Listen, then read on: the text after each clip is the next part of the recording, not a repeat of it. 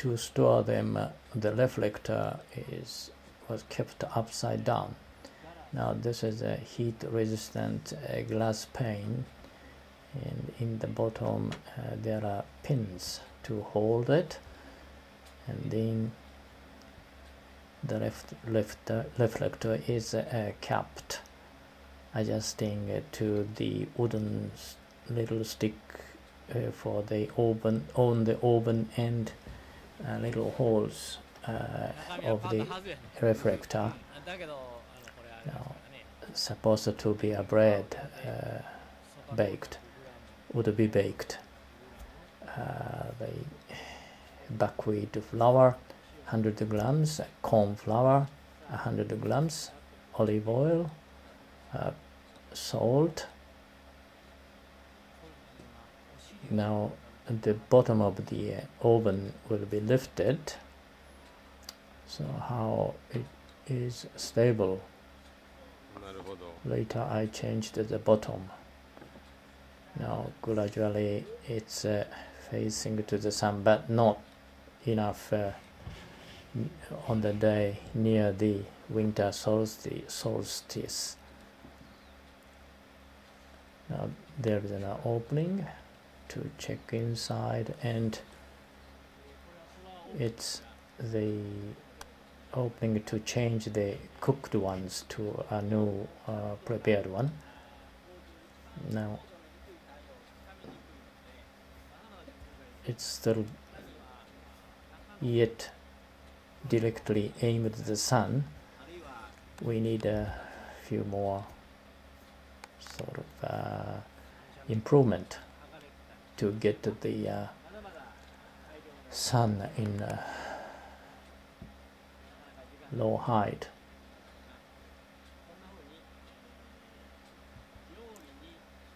Solar oven for cooking, and another one that's a solar cooker on the fine days.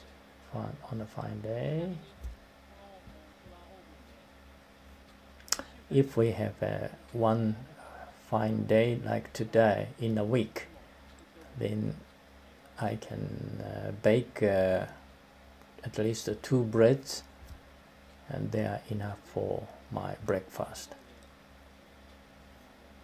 We've already baked potatoes, kumeras, our local sweet potatoes, and of course eggs.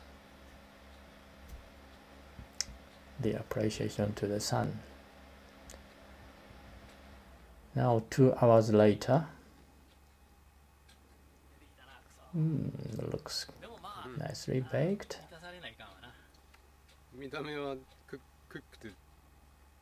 Oh, careful, an old man.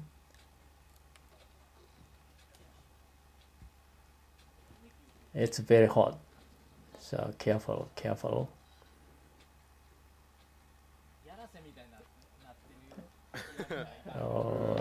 Oh, he says it smells quite good. Very hot, very hot. Oh, I should have sprinkled more water.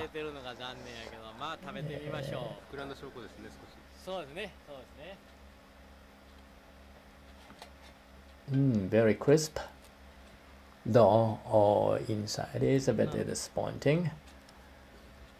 Not well formed. The spread is made of rice bran. It's good stuff. How does it taste? So, Yoshi says.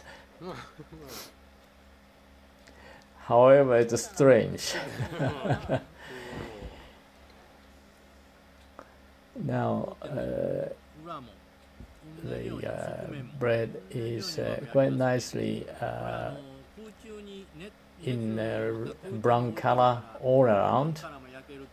It was placed in the middle of the heated air, so evenly they are cooked.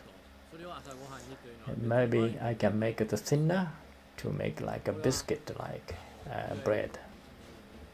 I'm these days quite interested in gluten-free bread. So I used the buckwheat and the corn for this bread. Oh, it would be an interesting subject to improve the taste.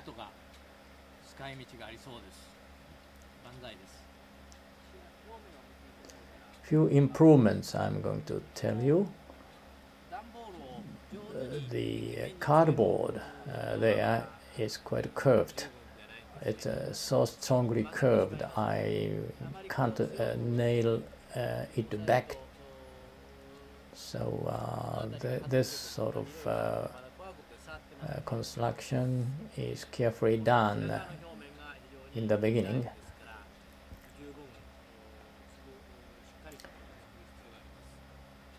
Now I used quite a thick ply to give it good heat storage when the sun is covered by the clouds. On a half cloudy, half fine day.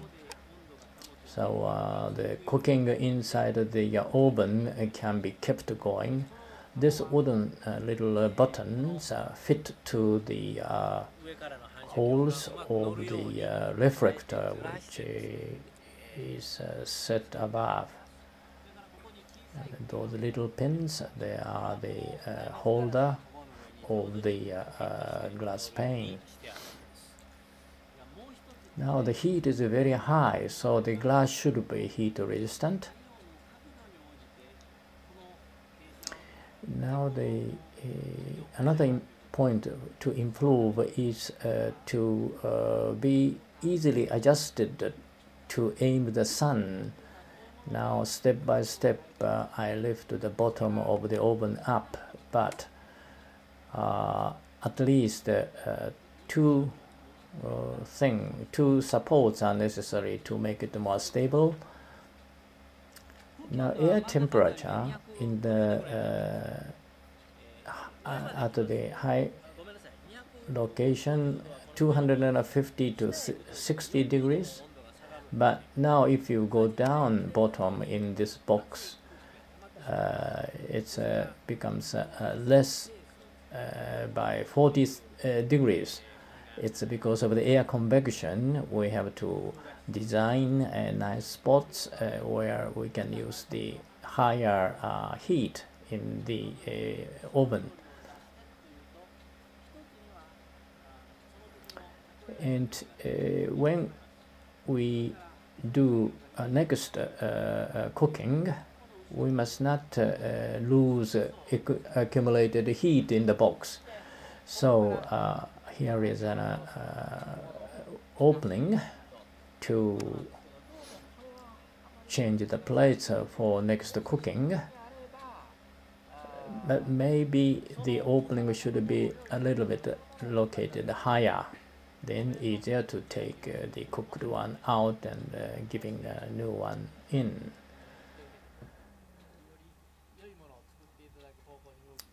I'm expecting the visitors of this video would work out making things better. And then wires are used for flaming. And of course, the bottom wooden the ply, they are also structuring nicely. But the material behind the reflector, that's a cardboard.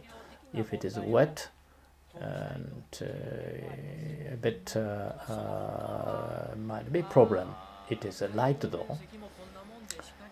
And the opening looks like enough for cooking in the bottom oven.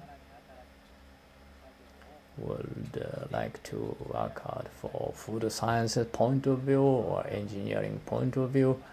We want to improve the solar oven.